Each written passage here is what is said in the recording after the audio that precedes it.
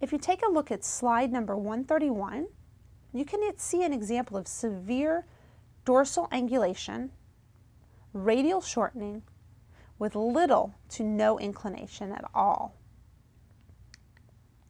On slide number 132, this is demonstration of this person's range of motion with this fracture, malunion. Currently, there's no consensus about which one parameter is used to be the most specific predictor of a symptomatic malunion, because some patients may have that specific malunion and absolutely no symptoms whatsoever.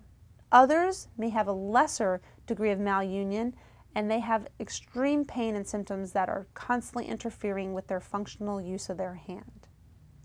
Therefore, the radial length, the radial inclination, the volar tilt, the articular congruity must all be evaluated with each and every distal radius fracture.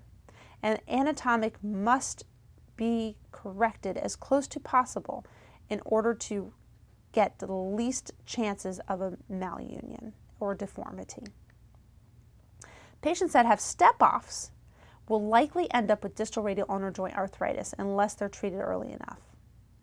If distal radial ulnar joint arthritis is not present, but the patient has a shortening and angulation, the physician can perform a corrective osteotomy of the distal radius to try and recreate the tilt as well as recreate radial inclination. If the radial articular alignment is all right, then an ulnar shortening osteotomy can be used to shorten the ulna and decrease that ulnar load. That can be done with a Darrach device.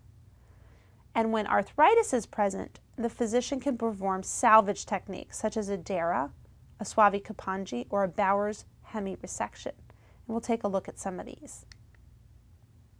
If you take a look at slide number 135, the arrow points clearly to an articular step-off, which causes so much pain and dysfunction in this particular patient that a more aggressive means of intervention must need to be taken. What are these salvage procedures for extreme pain and disruption? The Darrach, the Suavi-Kapandji, the Bowers hemi-resection, a one-bone forearm, distal ulna arthroplasties, total wrist fusions, or total wrist arthroplasties are most commonly seen. If you take a look at slide number 137, you'll see an example of a Darrach. The distal ulna is resected in this procedure. It is reserved for the elderly, less active, or rheumatoid patients, because you can have problems with this ulnar stump that is resultant and causes instability patterns at some point.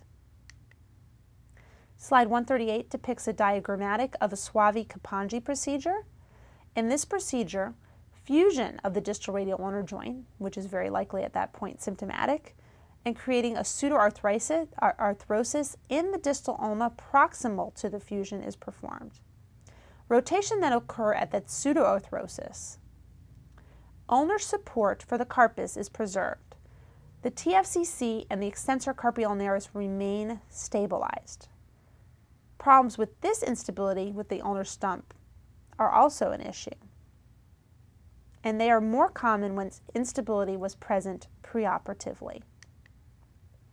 Slide 139 depicts the Bowers hemi-resection and interposition arthroplasty. This is a popular technique involving resection only of the articular portion of the distal ulna and the interposing soft tissue to prevent radial ulnar impingement, or the distal radial ulnar joint dysfunction that the patient's been reporting. It does not correct the ulnar plus deformity or the distal radial ulnar joint instability pattern. It does not address those issues. The distal ulnar implant, as depicted on slide 140, may be another promising option. One bone forearm technique will create one bone to provide stability and eliminate pain, but sacrifices all rotation, so this technique is rarely performed. We do not have a picture of this technique. 141 depicts the Scheker distal radial ulnar joint prosthesis, which is a promising device.